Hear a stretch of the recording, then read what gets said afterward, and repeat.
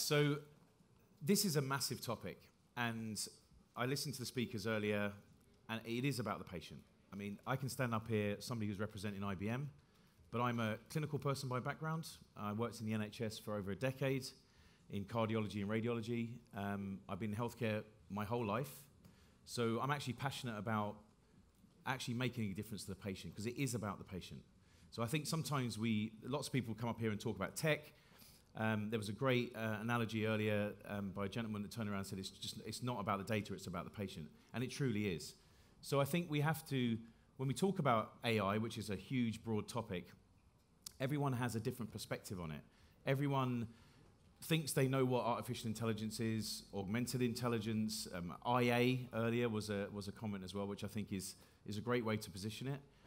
Fundamentally, this track is about democratization of health, which is access to information.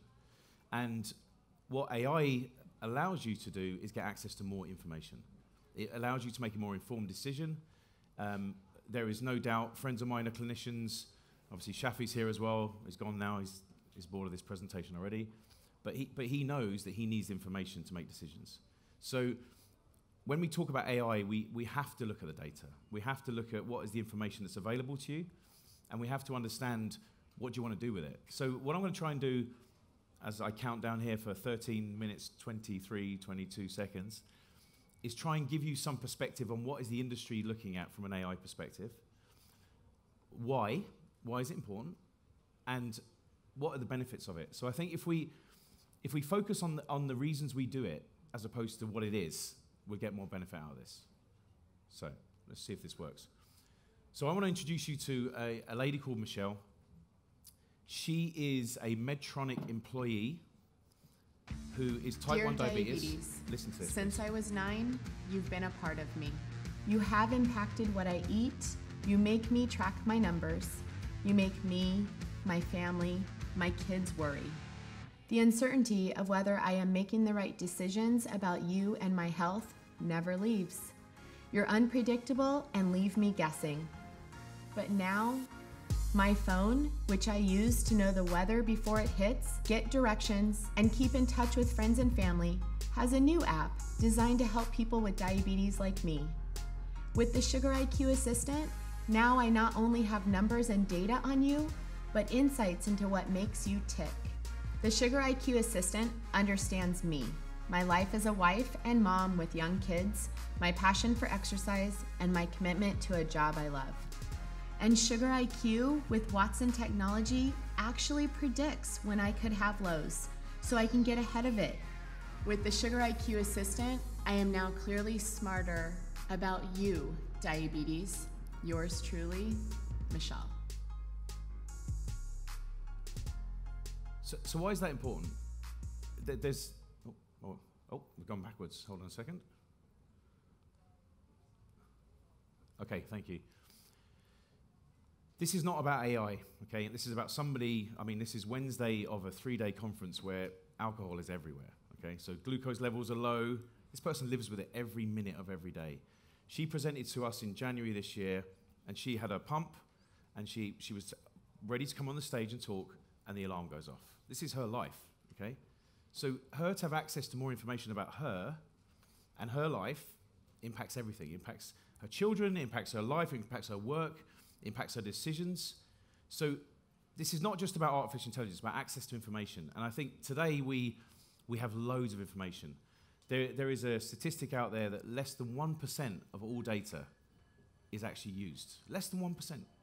So if you think about less than 1% we actually use, there's so much information out there, good and bad, okay? People do good and bad with it. They try and make decisions based on the information in front of them, but I think if we harness that information, and again, use AI you can use AI as a concept, or you can use it as a technology. I think today, if I want to get to this region and Europe as a whole, I think we're in very early stages. I think it is about data consolidation. It is about looking at information and trying to make some meaningful outcomes from that information. So let's just quickly move on, because the countdown just keeps going. So what is it? It's amazing. So that's the question I get all the time. What is artificial intelligence? And I think there is an element of, we have to get back to reality of what do we do today? so we can actually see what artificial intelligence is. So that's what it is, apparently. It's everything. It's every single buzzword in the industry today is artificial intelligence. So, but where are we is what I want to try and paint to you and give you some use cases of how we've applied it in health. Because if we don't take where we are now, we're in the 21st century, okay, so we need to check ourselves. I've got some great friends who remind me of the fact that I didn't have a phone when I grew up. I didn't. And I grew up in the southwest of Ireland where I had to go to the post office to put something into a machine and take a phone call, right? So that happened. That's still happening in the world, right? And that's like only 5 years ago, clearly. But we've moved on really quickly, and I think the problem is there's an analogy that getting over your skis. I think we've got over our skis a little bit with AI. I think we have to come back to reality and look at use cases and look at outcomes and look at the data and be honest about it. What are we trying to do here? So what we're trying to do is we're trying to reduce the time to treat. We're trying to benefit patients. And we get back to that reality and then go back into technology, we'll see way more benefit. I think the challenge today is the buzzwords. It's the blockchains, the robotics, and the NLP. You know, I mean, we've got acronym. Healthcare is full of TLAs, 3-letter acronyms, right? It's full of them. And if you have a FLA, a 4-letter acronym, wow. I mean, you've really stepped it. So we have to focus on not the words, but what we're trying to do. Okay, so when we look at deep learning, AI, I'm trying to today, just for this session, in the short time I have, is kind of bring it back down to where we are right now. Okay, in Europe, not in the world, because the world is a vast place, and people have got some great innovation going on in Asia, in the US, but also in Europe, and bring it down to why do we do it here? So what is the point of doing AI in this region? So, 3 areas. General science fiction, robots, okay? It's AI, okay? So the red beating heart of the robots all going out of the machine. That's general. So let's not talk about general, okay? Because general is truly automation, the brain. It is the way the brain thinks. It's reasoning, okay? It's the ability to make decisions autonomously. That's general AI. So we'll park that for a minute, because it is the world of science fiction. Will we get there? I hope not while I'm alive. I really do. Okay? But there is the rise of the machines. There is human versus everything versus robot. Okay? So we have to focus on what we're doing right now. What we're doing right now is narrow. So one task, one domain. And when I say one task, one domain, somebody goes, what do you mean by one domain, one task? What you mean is it's just got one thing to do. So the autonomous driving car, one task, one domain. Okay? So looking at the weather is one domain, one task is looking at the weather. We are moving to broad AI, which is multi-tasks in one domain, which is when the algorithms learn from each other, okay? But we're not there yet. We're still in the narrow space. So again, back to reality, but how do you get there? So I've got the privilege, but at the same time, the problem of speaking to many people about, okay, I have an organization, got lots of information. This has not gone well, clearly. It's okay. Was that the slide? I think it might have been. So I haven't got any sexy Uber pants on, so sorry, but I'll keep going. Okay. But the thing is, you have to get back to what are you trying to achieve. And I think, if you take medicine, if you take data and technology, we have a massive opportunity now. We didn't have this opportunity when I had plug my phone in, try and speak to my mother over a cable, but we've got it right now. So I think we have to focus on things we can do. So I think an element of AI is where do I go? Where do I start? Okay, what is the biggest problem I've got in my organization? I think you have to focus down those big problems and focus, say, look, that's the only thing I want to solve right now. It's not about resources. It's not about tech. It's about patients and reducing the time to treat and getting more information faster, allowing them to be more personal. So we talk about personalized medicine, but we don't really do it.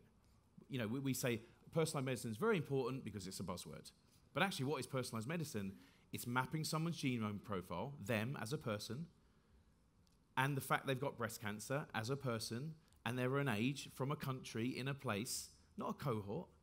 That's personalized medicine. That's somebody feeling like their health is them and getting treated because they are who they are. So I guarantee you, if there's anyone in this room that's got all of these, please stand up, because you've solved it, and you need to come and work for all of us by the looks of it. Because do you know what data you have at your disposal? Yeah, you do. You got systems, you've got integration, you've got loads of big companies coming in going, oh, we can integrate everything. No, they can't. Because integration is not really what the problem is. It's about interoperability between this information. So integration sometimes is a way to solve a problem by putting something in one place. It doesn't really give you insights. So insights is really where the world of AI starts to really be impactful. So if you look at, do you know where the data is and how to access it? Yeah, you do. You've got a screen, maybe 5 of them, and 5 systems you open up, and you can find it. Trust me, I'm the person that closes down the same error I get on my laptop every morning and never fix it. We all do that, okay? Our phone comes up, it's broken, but we're still punching away into the broken glass because we need it, right?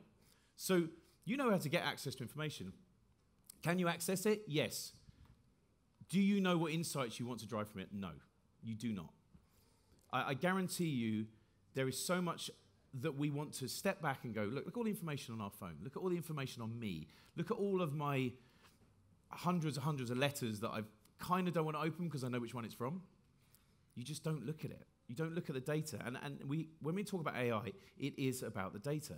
This is an industry, okay? It's an algorithm. It's able to find information, and it's able to learn from information. The beauty of AI is it's able to learn, okay? Is it human versus machine? No, because if it's human versus machine, we wouldn't have an industry, trust me. Is it polarized? Yes, there's naysayers, and there's people that want to do this. And honestly, I think right now, if we combine medicine, which by the way, talking about gene therapy, genomics, this is a new wave of medicine now. And we have the data and we have the technology. We have to do this. I mean, this is our, you know, we're here to make a difference. We're here as a population right now, at this point in time, in 2019, to make a difference. So we should embrace this. And why? Because it's a massive problem. It's a massive problem because we have too much information to consume. We cannot make a decision on all the information we have. We make a decision and we try and make it right. We don't sometimes make the right decision. And you know, there's loads of stats on here. I'm not going to go through all of them, but I come from an imaging background, so I worked in radiology for about 6 months, no, about 15 years, in A&E, in radiology department. And I spent most of my time looking at systems, not patients. And radiology sometimes is like the afterthought, but every single patient in the hospital goes through radiology. It's diagnostics. It's early stage, see someone, treat someone, do something. It's really early stage.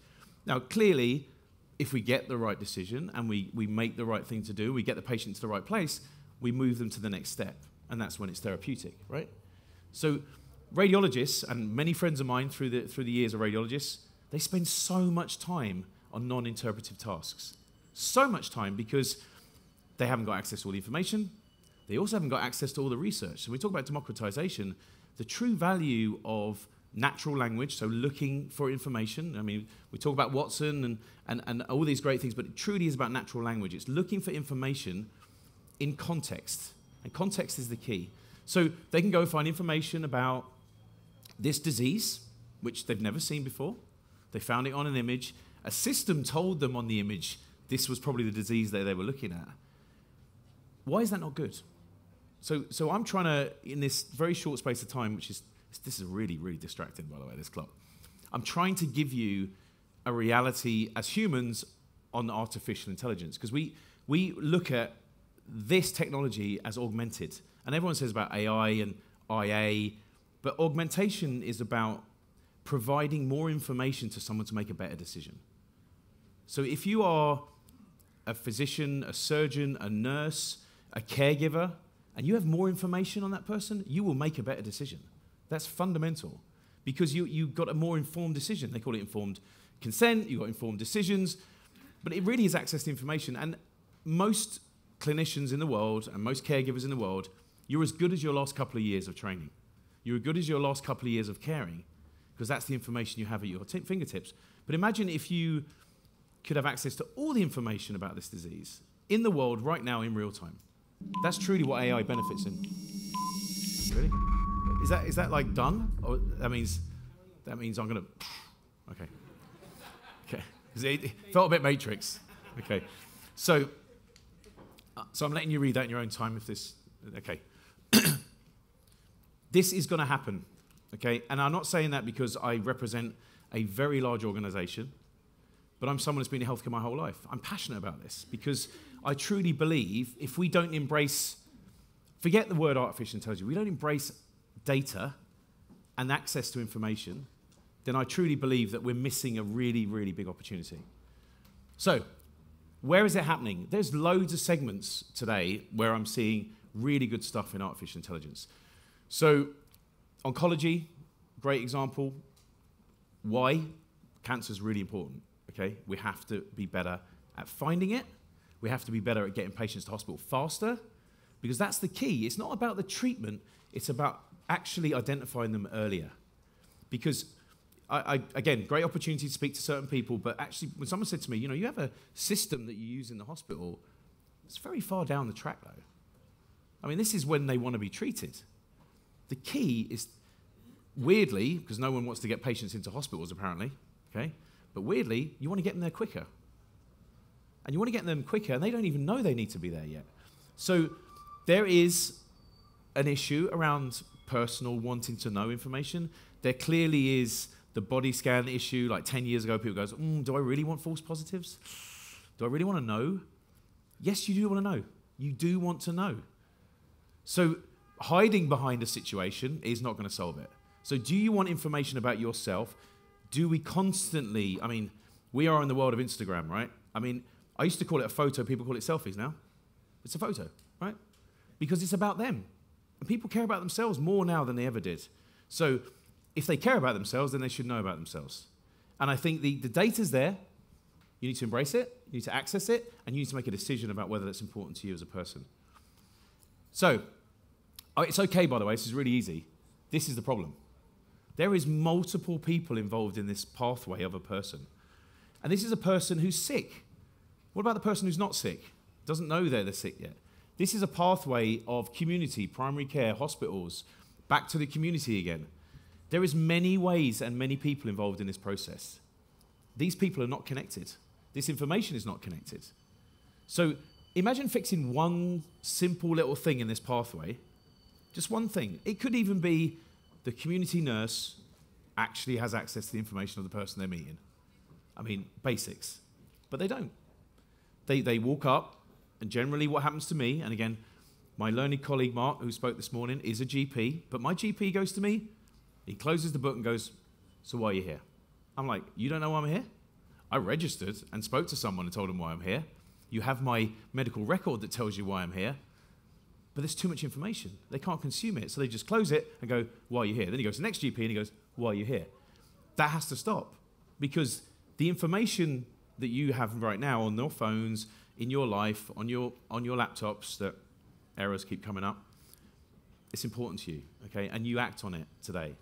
You act on the fact that you're here. You made a decision, you got on a flight or walked, hopefully, but you made a decision to do something. You did it based on you, your time, your agenda, your phone calls. I know that, and I'm grateful you're all here, but this is information that you use today. Why don't you use it in your life? Why don't you use it in your health? Because people get sick and they think, oh, okay, health is not that important. Someone else is going to look after me. No, you have to take ownership of it. You have to understand your own information. So there's loads we can help with, okay? Loads. And everyone, not just IBM, everybody can help with this. So where do we start? That's the problem. Where do I start? No one knows where to start. They go, come and do an AI workshop with me. I'm like, what's the point of that? Where do we start? What is your biggest problem right now? And be binary about it. Okay, my problem is surgical waiting times. Great. What's your problem with it? Well, my problem is they put 10 patients on there, 1 hour slots, and I know this woman, 94 years old, has got a fractured neck of her femur, is going to take 2 hours.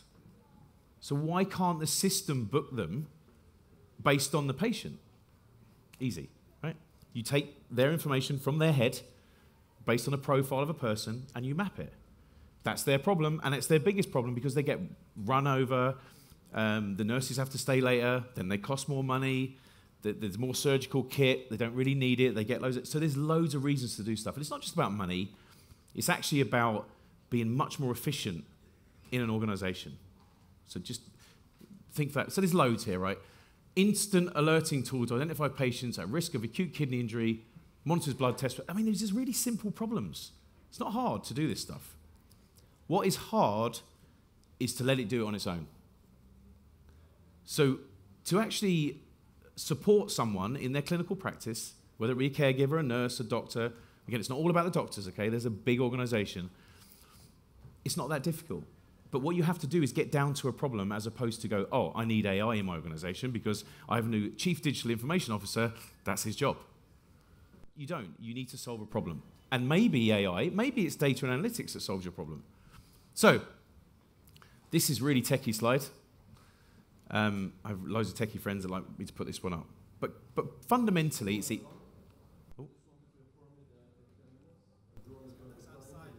Oh. God, there's people everywhere. So, it's just about the data, okay? And I know someone said earlier, it's not about the data. It's about the data that benefits the patient. And I totally get his point. It is about the patient. But you can't get to that point unless you actually create a canonical form of data, which is a weird word, but basically the same information from the information you have. So what you want to do is take all of your information. You want to go, this is my problem, not I want to get all my information together. This is my problem right now I want to solve. And you bring it together and you go, I want that piece, that piece, that piece, and let a system analyze it and go, actually, you're missing a couple of bits. So for us to be really accurate, we need a bit more information. So we go out to another system, take a bit more information, and do that over and over again. The value of a system is bias. There is no bias. It just does what it's told to do. The challenge, but also the benefit of a human is bias. So again, back in my early days, I had the privilege, and not the privilege, of reporting mammograms. So sitting there through 30,000 images in a year, normal, which is great, by the way. Normal's good. Normal. To see an abnormal, I'm going, there's not going to be another one. Because the incidence of mammograms and breast cancer is very, very low. It's like very, very low. It's like 99.99% are normal. It's that one that you don't want to miss, right? So you go through normal. And you're abnormal, and you think, the next one can't be abnormal. Because my bias is telling me as a human, no way is the next one abnormal. And I'm already thinking it's normal. That's a problem. Because I'm not actually just being binary about the data, what I'm looking at in front of me. So, good data. Clean data it's not about clean data, it's about the right data you want to access. Still going. Are you ready? Clearly not. So, I want to talk to you about a couple of use cases. And they're very close because they're very important. So Alderhay Children's Hospital is in the northwest of England, a team that's just got to the Champions League final, which is very annoying because I've got a London team, but Liverpool, up that way. And they came to us many years ago and said, we have a massive issue with anxiety of children in our hospital about surgery. So not a... it's the person coming in. So they truly thought about the patient. We need to reduce the anxiety levels of our children post-surgically and pre-surgical. So we're like, okay. So what we did, took their information, created an app. They could create their own avatar as a child. So whatever they wanted, teddy bear or whatever. I think that's a bit of a weird one down there, but anyway. So that's not one, because I think that would be, they'll be looking into why that person looks so unhappy. So what they do is create their own avatar. They can interact with it. They can ask it questions. The information is already in there to give them answers. But what it was doing was actually analyzing tone and sentiment of the information that they were talking into. So how anxious were they when they were asked certain questions? Now, the great thing about this is that the carers, the doctors and the nurses and everyone that treated this patient had this information before they came in. So if they were scared about the big bad person that goes 10, 9, 8, 7, 6, 5 before they go to sleep, they can deal with that before they come in. They can actually get ahead of it, but also they can talk to them about what's going to happen afterwards. Because sometimes, I mean, children are our future. I live in a country that has 25% of our population is children. 15 million people are children. That's a country of children. If we fix them, they will look after us. We have to focus on important parts of our lives, which is our children, okay?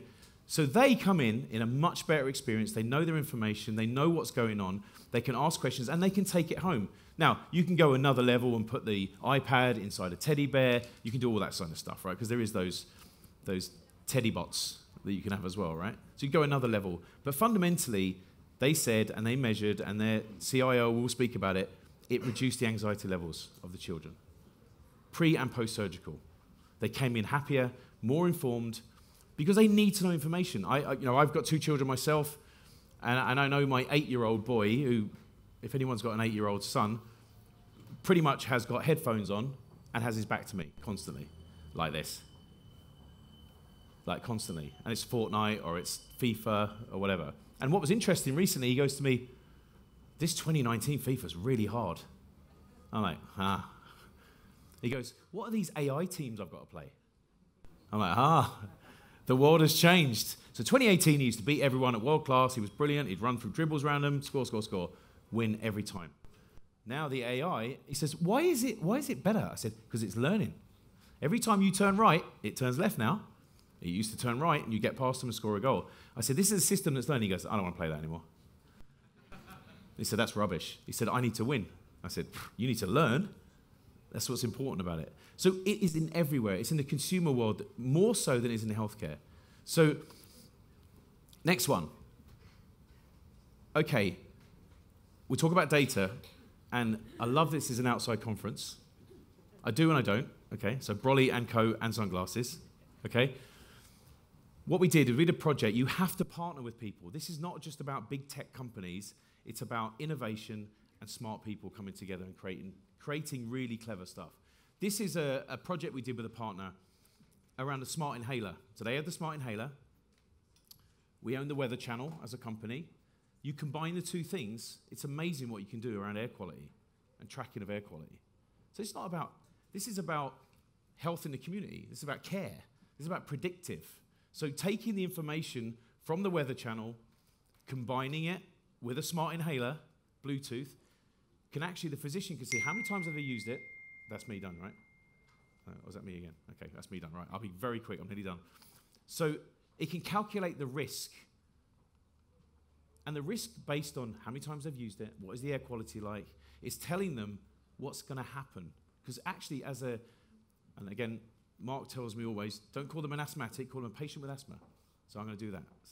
If you're a patient with asthma, or a person with asthma, even better, you need information up front. You have to be predictive. This is a problem that's going to happen. It's not going away, it's going to happen. So you have then an app, you have a smart inhaler that's Bluetooth connected to your app, and it tells you the air quality, but also tells the physician how many times you've used it, and they might change the dosage, they might change what you're having. So again, it's not difficult. You're connecting people, okay? You connect information.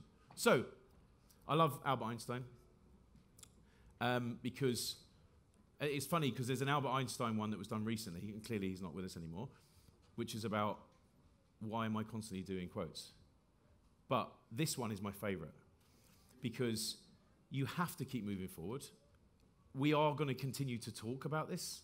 This is going to be a situation that you're already dealing with right now.